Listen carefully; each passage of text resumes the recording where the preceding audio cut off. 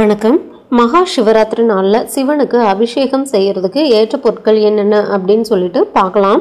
மகா சிவராத்திரி அப்படிங்கிறது மிகவும் புனிதமானது அப்படிங்கிறது எல்லோருக்குமே தெரியும். சிவராத்திரி அன்னைக்கு அனைவரும் விடிய விடிய விழித்து சிவனை நினைத்து மனமுருகி வழிபடுவது வழக்கம். இத்தகைய சிறப்பு வாய்ந்த சிவராத்திரி அன்று எந்தெந்த ராசிக்காரர்கள் எந்தெந்த பொருளை கொண்டு சிவனுக்கு அபிஷேகம் செய்யணும் அப்படிங்கிறத நம்ம தெரிஞ்சுக்கலாம். மேஷ ராசியில் இருக்கிறவங்க வெல்லம் கலந்த நீர் கொண்டு அபிஷேகம் செய்யணும். ரிஷப ராசியில் இருக்கிறவங்க தயிர் கொண்டு அபிஷேகம் செய்தால் பண பிரச்சனைகள் நீங்கும்.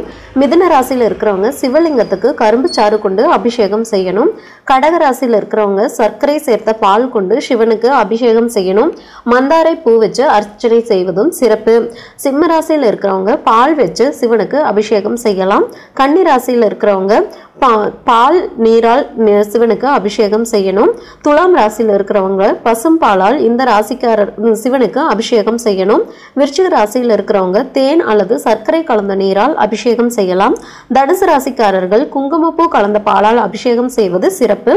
மகர ராசிக்காரர்கள் சிவனுக்கு நல்லெண்ணெய் அபிஷேகம் செய்து வில்வம் பழத்தை படையலா வைக்கணும். மேலும் தகவல்களுக்கு சேனலை சப்ஸ்கிரைப் பண்ணுங்க. தேங்க்யூ.